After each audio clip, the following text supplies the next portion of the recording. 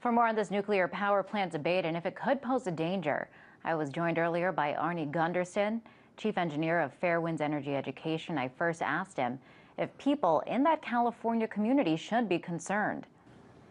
If I were there, I would be very concerned. You know, the new steam generators were supposed to last 40 years, and they only lasted 10 months. So starting that plant back up is an experiment. And I don't think we should experiment with Southern California.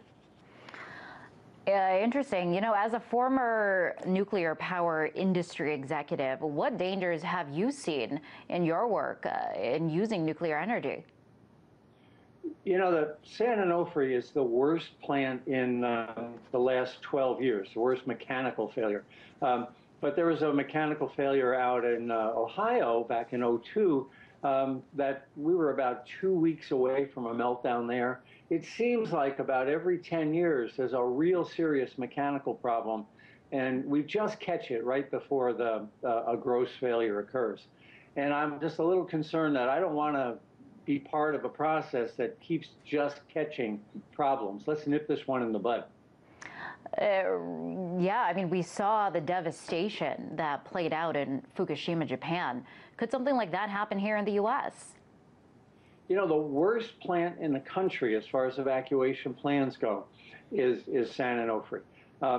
When they built it in the 60s, there was nobody near it.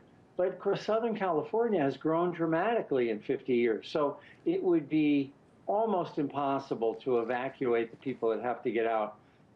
Yeah, it's the worst plant, and you got seismic risks, and you've got these steam generators that are just an experiment waiting to go wrong. So are you a proponent of never opening that plant, period, or do you think there needs to be more studies, more precautions, more preparation that needs to be done before that plant is open? Well, at a minimum, the public should have a chance to have a licensing hearing on the process. You know, that my position with Friends of the Earth is that we're entitled to a hearing about all of the design calculations that right now we're not really privy to. So I don't know that we need to shut it down, but I'd sure like to see the calculations before we let it start up. And the NRC is not really willing to let that happen yet. And why not? They're a pretty secretive agency. You know, the term is the nuclear priesthood, and they, of course, they believe that the sole responsibility for safety is theirs. You know, tell that to the people that live near a power plant, and they might feel a little bit differently.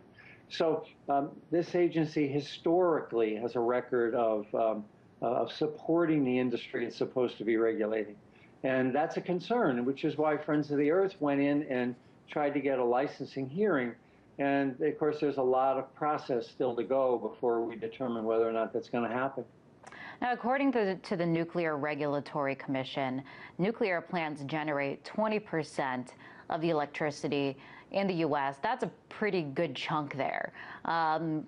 What are the alternatives if you're in favor of getting rid of this form of energy altogether?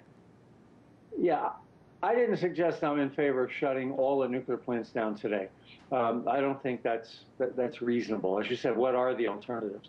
But you know, there's a couple of outliers, like the San Onofre plant, that's awfully old and broken. That should be shut down on economic grounds.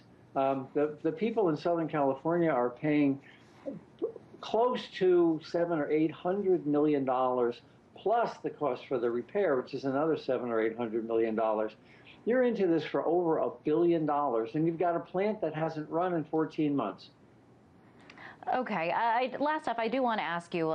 Certainly, you pointed out a lot of glitches, a lot of very troubling things that could go wrong over there in California. Is there a way to administer nuclear power in a way that is safe and sustainable? Well, we need a regulator that actually enforces the regulations we have. If that had happened, San Onofre wouldn't have had this problem. Back in '04, there was a process that should have occurred where the Nuclear Regulatory Commission would have looked at this new steam generator and said, whoa, it's got problems. Well, San Onofre managed to skirt around that problem and not use the legal process. And so if we enforce the laws we have, we can have fewer chances of meltdowns like we almost had at San Onofre. Yeah, certainly. We don't want what happened over there in Fukushima to happen here on our own shores. Really appreciate you coming on there, Arnie. That was Arnie Gundersen, Chief Engineer of Fairewinds Energy Education. Thanks for having me.